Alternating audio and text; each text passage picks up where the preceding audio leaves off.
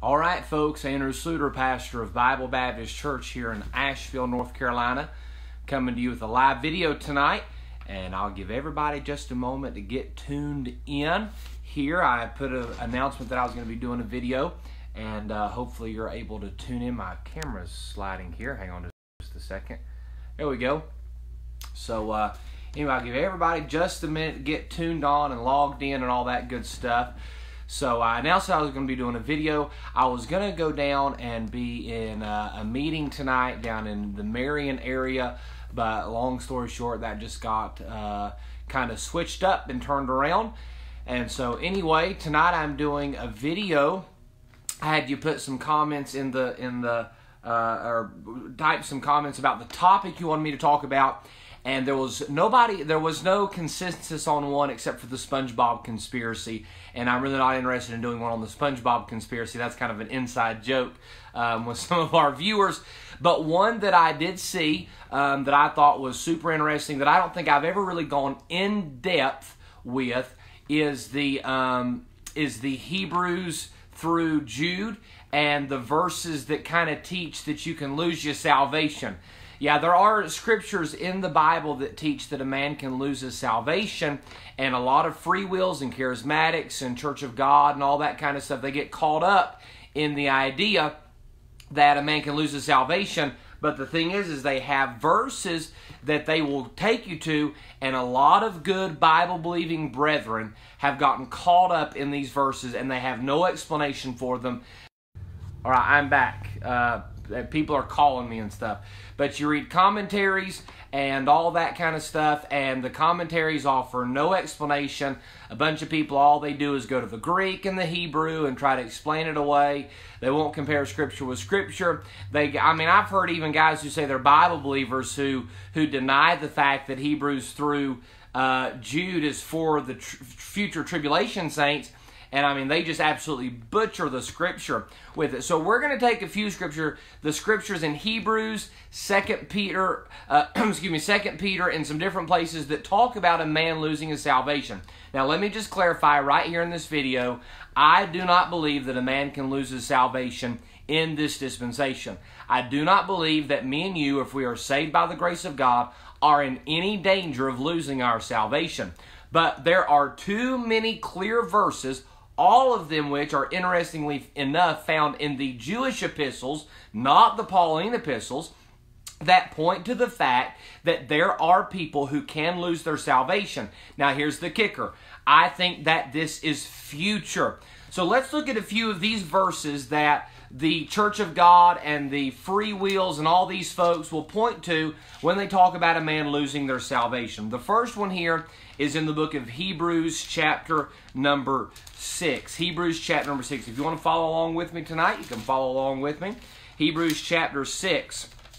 And I want us to notice in, let's see here, let me get there, verse number 4. So Hebrews chapter 6. Now understand, who is the book of Hebrews written to? The book of Hebrews is clearly written to, you got it, the Hebrews or the Jews. When will God once again be dealing with the Jewish people?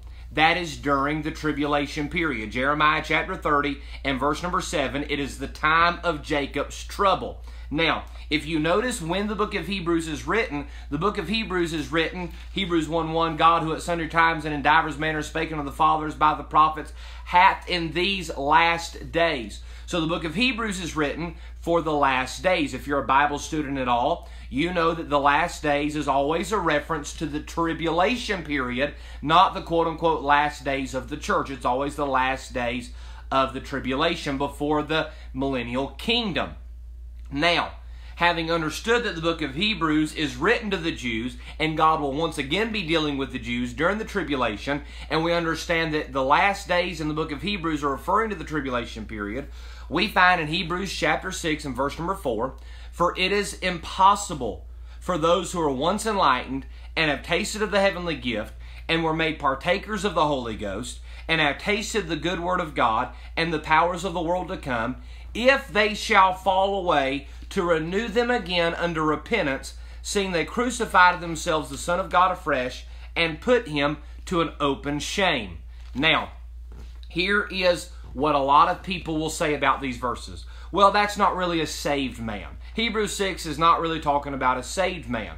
Well, the Bible says here that these people, once they fall away, it's impossible to renew them again into repentance. And a lot of people who try to make the entire Bible apply only to them and make the whole Bible say the same thing throughout every dispensation, they'll say, well, this couldn't possibly talking about saved people. This is talking about, I heard one guy say, well, this is somebody who almost got saved but never really got saved. Well, look what the Bible says. The Bible says that this man in Hebrews chapter 6 was enlightened and tasted of the heavenly gift. I heard one preacher say, well, preacher, he tasted the heavenly gift. He never swallowed. Well, the Bible says in the book of Hebrews chapter 2 that Jesus tasted death for every man. So did Jesus taste death, never swallowed, or did he actually die? No, he actually died. And the Bible says here that these people tasted of the heavenly gift.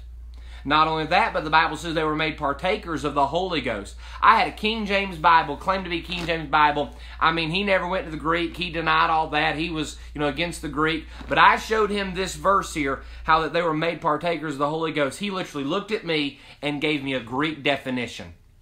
Folks, he said, well, that word partaker just means they kind of went along with. They kind of just acted along with. This talking about people who, start going to church and, they get, as many older scholars would put it, they got on the threshold of salvation, whatever in the world that means. But folks, the word partaker in the English is clearly defined elsewhere in the book of Hebrews. Hebrews chapter 3 and verse number 14 says this, for we, the author including himself, for we are made partakers of Christ, if we hold the beginning of our confidence steadfast unto the end. So the word partaker here is clearly referencing and referring to somebody who has actually been a part of. These people were made partakers of the Holy Ghost. Romans chapter 8, verse number 9, if any man have not the Spirit of Christ, he is none of his. These were people who had tasted the heavenly gift. The Bible says the heavenly gift is salvation. For the wages of sin is death, but the gift of God is salvation through Jesus Christ our Lord. And they were made partakers of the Holy Ghost. And then it says in verse number 5, and they tasted the good word of God and the powers of the world to come. So these people were saved. There is no way in the world you can look at these scriptures and say that these people were not saved. But then you get to Hebrews 6, verse number 6. If they shall fall away, to renew them again unto repentance, seeing they crucified themselves the Son of God afresh, and put him to an open shame. So these people, once they lost their salvation, if they fall away, it's impossible to renew them again into repentance. So folks, every free will and Church of God and all these people who say you can lose your salvation, what they need to understand is if you can lose your salvation, once you've lost it, you cannot ever get it back. It says it's impossible to renew them again in repentance. Look at Hebrews chapter 6 and verse number 7. For the earth which drinketh in the rain that cometh oft upon it, and bringeth forth herbs meet for them by whom it is dressed, receiveth blessings from God. But that which beareth thorns and briars is rejected, and is nigh unto cursing, whose end is to be burned. That is clearly a reference to people in hell. So folks, Hebrews 6 is clearly talking about a saved man losing his salvation. Now let's go to the book of Hebrews chapter number 10. The book of Hebrews chapter number 10. This is another place where all these guys like to take you to try to mess you up on eternal security. Hebrews chapter 10 and verse number 26. For if we sin willfully, after that we've received the knowledge of the truth, there remaineth no more sacrifice for sins. Man, I had a guy white in the face one time. I was kind of messing with them because sometimes I can be a little mean. But I was messing with the dude one time, and he was trying to say, he was denying dispensationalism, and he was or dispensational salvation and all that kind of stuff. And so I took him over there to the book of Hebrews chapter 10 and verse 26, and I said, the Bible says here, for if we, and I said, the author is, I said, who do you think wrote both Hebrews? He goes, Paul. So okay. I said, now, so Paul's including himself here. For if we, Paul including himself, sin willfully, after that we've received the knowledge of the truth, there remaineth no more sacrifice for sin. I said, if you ever committed a sin and knew you were doing it, you willingly committed it with knowledge? He goes, yeah. I said, well, the Bible says there remaineth no more sacrifice for that sin. So he turned white in the face. And about 20 minutes later, he was a firm believer in dispensational salvation again. And so here's the thing, folks. If you look at verse 27, Hebrews 10:27, So if we sin willfully, there remaineth no more sacrifice for sin. Verse 27, but a certain fearful looking for of judgment and fiery indignation, which shall devour the adversaries.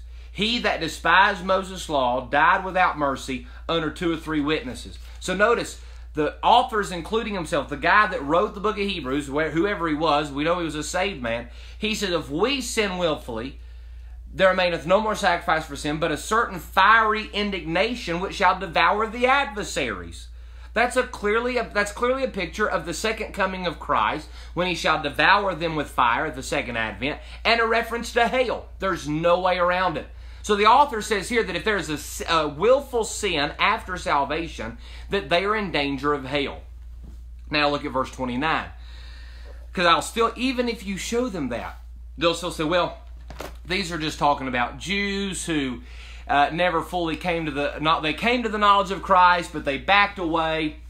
I've had some people tell me, well, this is talking about people when they become reprobate and all this kind of stuff. It's not really talking about saved people losing their salvation. Okay, Hebrews 10:29. This is what settled it for me in the book of Hebrews 10. Of how much sore punishment, suppose ye, shall he be thought worthy, who hath trodden under foot the Son of God, and hath counted the blood of the covenant, wherewith he was sanctified, an unholy thing, and done despite unto the Spirit of grace. Let me ask you a question. The Bible says that these people in Hebrews chapter 10 were sanctified by the blood of the covenant. How does a man get sanctified by the blood of the covenant, counted as an unholy thing, and that person be like, how do you get sanctified by the blood and still be lost? I mean, folks, these are saved people we're talking about. These are saved people. And the Bible says that they sin willfully, there remaineth no more sacrifice for sin. Look at what it says in verse number, skip down there to verse number 38. Now the just shall live by faith. But if any man draw back, my soul shall have no pleasure in him. But we are not of them who draw back unto perdition, but of them that believe to the saving of the soul. So very obvious there that Hebrews 10 is talking about people getting salvation. They're saved, but they lose their salvation. And Hebrews chapter 6 clearly says that nobody who loses it can ever get it back. All right, let's go to another interesting passage here. Go to 2 Peter chapter 2. 2 Peter chapter 2. 2 Peter chapter 2, and look there at verse number 1. 2 Peter chapter 2 and verse number 1. Notice what the Bible says here. But there were false prophets also among the people, even as there shall be false teachers among you, who privily shall bring in damnable heresies, even denying the Lord that bought them, and bring upon themselves swift destruction. You say, "Preacher, do you believe in limited atonement?" No, I believe in unlimited atonement. Because the Bible clearly says here that those who bring in damnable heresies, who swift destruction shall fall upon them, the Bible says that the Lord bought them, and they even deny the Lord that bought them. Now, here's the interesting thing about 2 Peter chapter number 2. I want you to skip all the way down to verse number, let's see here. Let me find it really quickly. Verse number 18. Verse number 18. 2 Peter chapter 2 and verse number 18. For when they speak great swelling words of vanity, they allure through the lusts of the flesh, through much wantonness, those that were clean escaped from them who live in error. Verse number 19. While they promise them liberty, they themselves are the servants of corruption. Of whom a man is overcome, of the same is he brought in bondage. For if after, watch 2 Peter 2:20. I don't know how anybody gets around 2 Peter 2:20. You got to help me here. For if after they have escaped the pollutions of the world through the knowledge of the Lord and Savior Jesus Christ, they are again entangled therein and overcome, the latter end is worse with them than the beginning. For it had been better for them not to have known the way of righteousness, than after they have known it to turn from the holy commandment delivered unto them. But it has happened unto them according to the true proverb, the dog has turned to his own vomit again, and the sow that was washed to her wallowing in the mire. Folks, If you cannot clearly see that these verses are talking about people losing their salvation, then you absolutely have to deny the Bible. I'm sorry. I love you. I'm not mad at anybody. If you disagree with me, that's fine. But I can't get around it, folks. Those verses are talking about a man losing his salvation. Now, here's the kicker. We have to understand to whom those verses apply. And it is to the primarily to the tribulation saint during the tribulation. There's no way around it. When you look at all the passages in the general epistles, not the Pauline epistles, because in the Pauline epistles, man, you find some heavy verses on eternal security.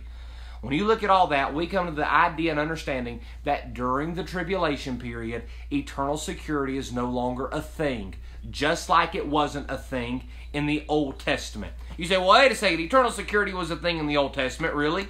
Well, the book of Psalms, chapter 51, David is writing his penitent psalm about when he commits adultery with Bathsheba, has Uriah killed, and all that stuff. The baby dies, and I mean all this crazy stuff. And David says very clearly, let me see if I can find it here. Yeah, David says in Psalms 51:11, he has a fear. He says, "Cast me not away from thy presence, and take not thy Holy Spirit from me." Why in the world would David be concerned about having the Holy Spirit taken from him if there was eternal security in the Old Testament? Why would that be? It doesn't make any sense. So, folks, you can listen, this Bible, this King James Bible, rightly divided, is heresy's worst nightmare.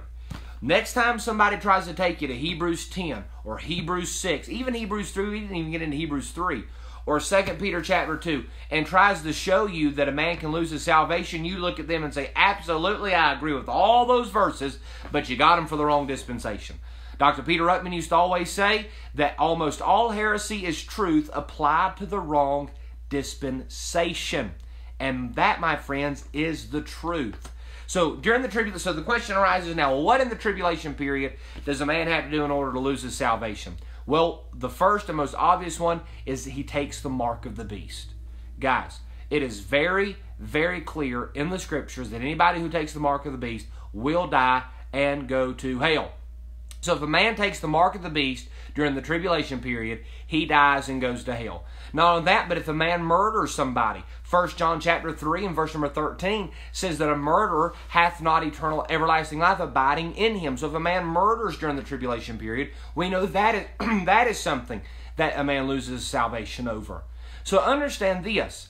When you are walking away, apostatizing, not believing in Christ anymore, which I believe is connected with taking the mark of the beast. You know, 1 John chapter 2 and verse number 19, I think it is if they'd have been of us, they'd have no doubt gone out from us. So understand this very clearly, that during the tribulation period, things don't work the same. And that's what and listen, all this wrapped up to say this. Things don't always work the same throughout the different dispensations of the Bible. And the quicker you get a hold of that, and the quicker you understand that truth, the better off you're going to be when it comes to rightly dividing the Word. Okay? There is not a charismatic, there is not a free will. There is not a Church of God. None of those men, none of those guys can show me any verse that bothers me because I have the book rightly divided. Now, let me say this. All these free will Baptists and all these Church of God and all these charismatics that are saying, well, you get saved by grace through faith, but after that, you've got to do good works to keep it. Those men are lost. Those men will die and go to hell and spend eternity in hell if they don't fully trust the finished work of Calvary and that alone. It doesn't matter what side of salvation you put the works on. Anything, Jesus plus anything equals lost. So all these guys that say you got to live it and you got to go up the rough side of the mountain, you got to endure to the end and all that, for now, in this dispensation, heretics, man. They are misapplying Scripture. So hopefully, guys, I know this wasn't a long video, and for some of you, this may not even been an in-depth video. But like and share this, because the explanation that I've gotten on these verses from quote-unquote non-dispensationalists or people who deny dispensational salvation, it's weak, man. It's weak. It's really bad. I mean, I'd love to see some of these Steven Anderson guys try to explain these verses, and I mean, it'd be like doing mental gymnastics, hello. So anyway, I hope this has been a help. Like and share this video. Get the word out there. We need to get people settled in right doctrine, because I'm sick of seeing too many people get caught up in false doctrine. And this thing about eternal security, it's something worth fighting over, hello? And so this has always been a Baptist distinctive. And when we want to believe in eternal security is good, but we also don't want to twist Scripture. See, sometimes we can be, let me say this and I'll get off here. Sometimes we can be so doctrinally straight, sometimes we can want to be so doctrinally pure that we twist Scripture to make everything apply to us now. And we know that we can't do that. There are obviously scriptures in the future dealing with tribulation saints that are not to us. Point blank. So anyway, a man can't lose his salvation now, but during the tribulation period, a man can lose his salvation if he does not endure to the end. He can't take the mark, all that good stuff. And that's just plain Bible. If you want to get some more on this, I didn't go into too much depth on some of the nitty-gritty stuff, especially like in the book of Revelation. The book of Revelation has a bunch of stuff about, keeping the commandments and all that kind of stuff. I would recommend getting The Death of Biblical Doctrine by Dr. Ruckman. The Death of Biblical Doctrine by Dr. Ruckman. And that's a really good one. And man, and I'm not even going to get into it, all the verses in the Old Testament. Man, if you can find eternal security in the Old Testament, more power to you. That is going to be, good luck. Good luck, okay? All right, folks. Well, I appreciate you tuning in. Like and share this. Me and Brother Randy will be up in Virginia Thursday and Friday. Thursday and Friday up in Virginia. If you're in the area, we're going to post more on it here in just a little bit up in the air. But remember, folks, not all the Bible is written to you. Don't be a Calvinist. Don't be a Calvinist, but also don't be a free will. Rightly divide. Know who the Bible's talking about. Hang on. Let me say this and I'm done. I know I've said that 3 times, but Paul said, finally, my brethren, many times in his epistles, and kept on writing. Hyper-Arminianism and Hyper-Calvinism all lead to the same place, and that is looking at your works in order to see if you're saved. Like it or lump it, that's the truth. Hyper-Calvinism and Hyper-Arminianism. Well, how does a Hyper-Calvinist know he's saved? Well, look at our works. We've endured it. We've persevered in the faith. Well, how does a Hyper-Arminian know he's saved? I have all these good works. I've trusted in Christ, but I've kept all these good works. Both of them point to works. And when you get to the book of Hebrews, listen, a Calvinist breaks his neck in Hebrews, and a Hyper-Arminian breaks his neck in Hebrews. It's just the fact of the matter. All right, folks. Well, I hope you've enjoyed the video. Like and share. Learn how to rightly divide, folks. Just get in there and study a Bible, read it, and believe it exactly as it says. All right, God bless you, and I love you.